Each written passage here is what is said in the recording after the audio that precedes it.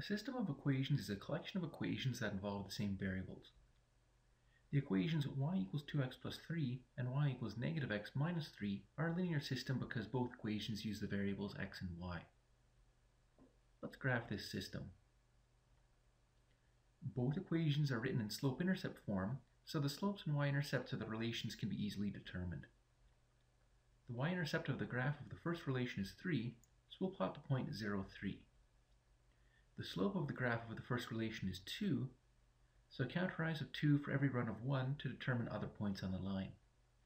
Although only 2 points are required to graph a linear relation, plotting more points usually produces a more accurate graph. Now draw a line through the points. The y-intercept of the graph of the second relation is negative 3, so plot the point 0, negative 3. The graph of the second relation has a slope of negative 1, so count a rise of negative 1 for every run of 1 to plot the other points. Draw a line through these points. This is a graph of the system.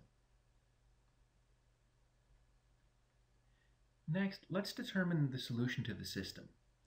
A solution is an x value and a y value that satisfies both equations.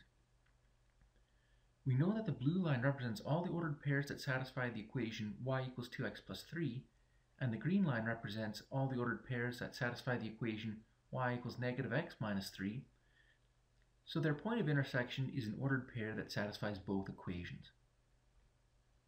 The point of intersection occurs at negative 2, negative 1, so this is a solution to the system. Finally, let's verify that negative 2, negative 1 is a solution by checking that it satisfies both equations. Let's check y equals 2x plus 3 first. Start by entering the left side of the equation into the table. Substitute negative 1 for y. Now enter the right side of the equation into the table. Substitute negative 2 for x and simplify. 2 times negative 2 is negative 4, and negative 4 plus 3 is negative 1. The left side is equal to the right side, so negative 2, negative 1 satisfies this equation. Now let's check y equals negative x minus 3. Enter the left side of the equation into the table. Substitute negative 1 for y. Next, enter the right side of the equation into the table. Substitute negative 2 for x and simplify. Negative 2 is equal to 2, and 2 minus 3 is negative 1.